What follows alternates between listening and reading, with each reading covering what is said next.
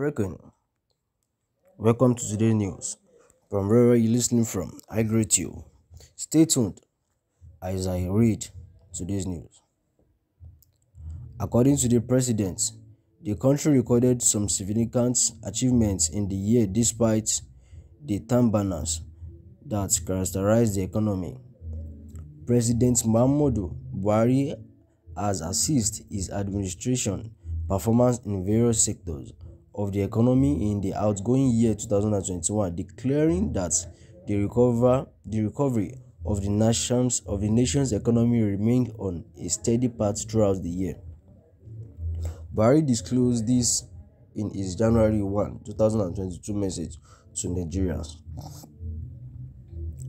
According to the president, the country recorded some significant achievements in the year despite the turbulences that characterized and economic.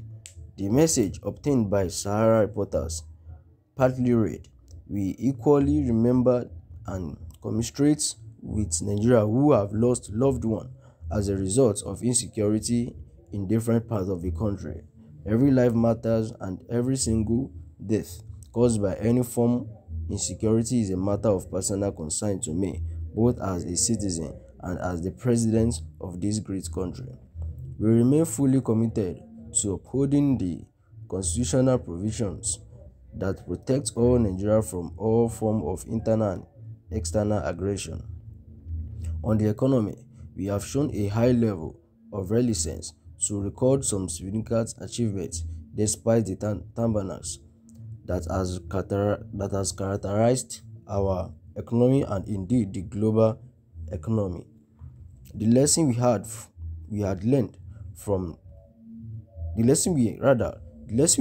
learned and keep learning from COVID-19 had encouraged us to intensify efforts to mitigate its social, economic effects on our nation. The major wins we have recorded can be clearly seen in Nigeria's most recent gross domestic product (GDP) figure released by the National Bureau of Statistics (NBS). The 4.03% growth recorded in the third quarter of 2021 is indicative of the recovery being recorded in our economy and the confidence that is being shown through the policies and our administration has put in place after the outbreak of the pandemic. We may also recall that this recent growth is closely followed by the 5.1% year-on-year growth in real terms recorded by Nigeria in quarter 2 of 2021. The growth was one of the best recorded by any nation across sub-Saharan Africa. The 5.1 growth at the time was and remains the highest growth recorded by the Nigerian economy since 2014. Despite the challenge we have faced as a nation, the good news is that we have so far recorded 4 consecutive quarters of growth after the negative growth rate recorded in quarter 2 and quarter 3 of 2020 due to the effects of the COVID-19 pandemic. On August 16, 2021, I signed the landmark Petroleum Industry Act into law.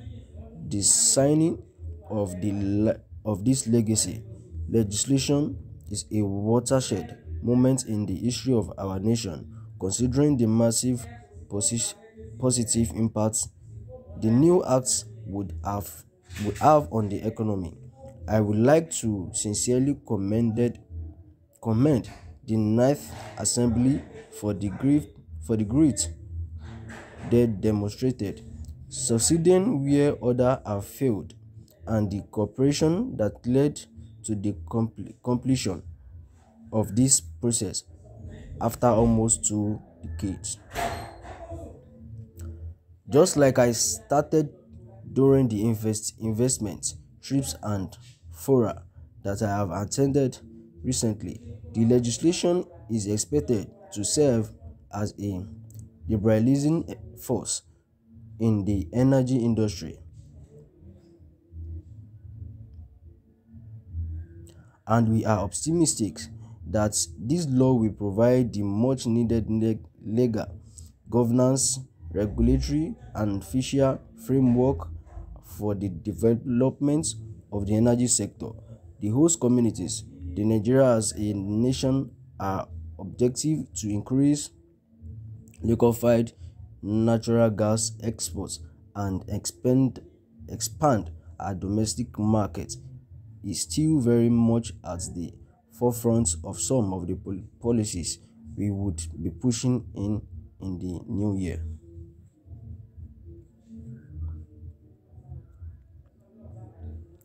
In year 2022 and going forward, our administration would intentionally leverage ICT platform to create jobs while ensuring that the diversification of our economy creates more support to other emerging sectors.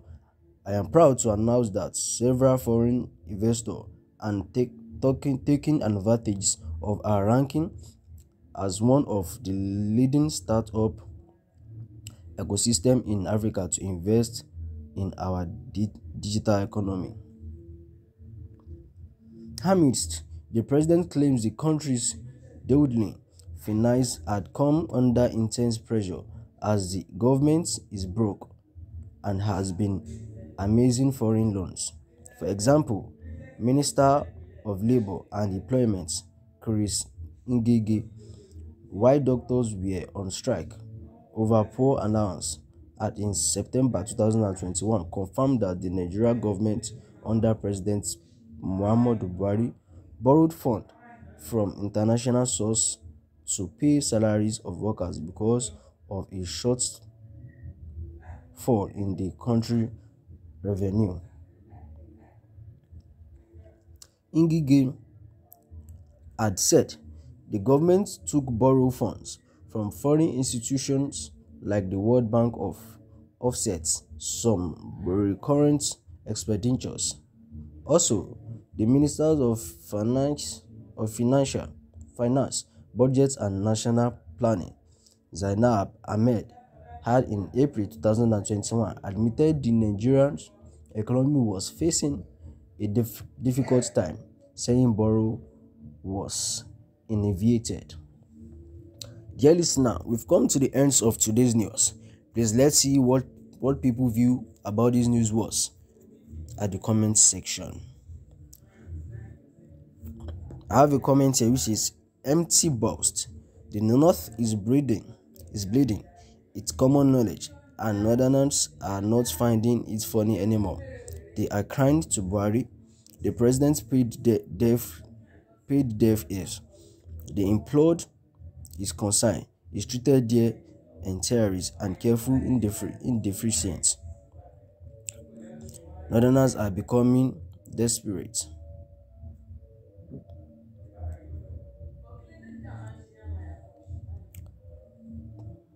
They wanted a northern president at all costs. When Goodluck Jonathan was fighting Boko Haram, the North felt it was deliberate ploy to reduce the population of Northerners. Well, I agree with what this comment is saying here. I have another comment here which says, "It's you, my president. It's you, Mr. President, and your lazy politics that survived in courtesy of political looting. Come to the streets and said this and see whether you will not be stoned even in your state, Katsina. Nigeria is bleeding under your watch, and you are still boasting of economic banners, which your record is zero calamities." This is the end of today's news. Please do drop by the comment section and let's see what your view is all about.